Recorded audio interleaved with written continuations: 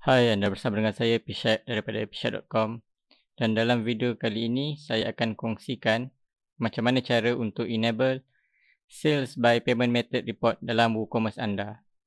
Contohnya adalah seperti ini. Secara default menu ini tidak akan ada seperti ini.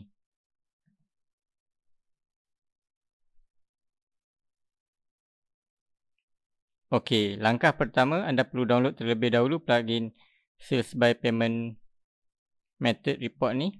Link saya sertakan dalam description di bawah.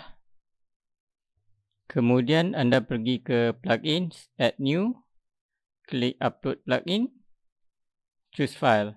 Cari plugin yang anda telah download tadi dekat mana.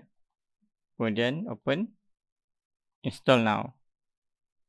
Okey, lepas tu activate plugin. Dah siap. Jadi bila anda pergi dekat page ni, kita refresh. Tada, dah ada dalam menu untuk sales by payment method ni. Itu sahaja. Dekat page ni anda boleh filter lah. Nak last 7 days ke, this month ke, last month ke, ataupun antara dua tarikh yang anda mahukan, seperti ini. Contohnya saya nak filter Februari 1 sehingga Ogos hari ni.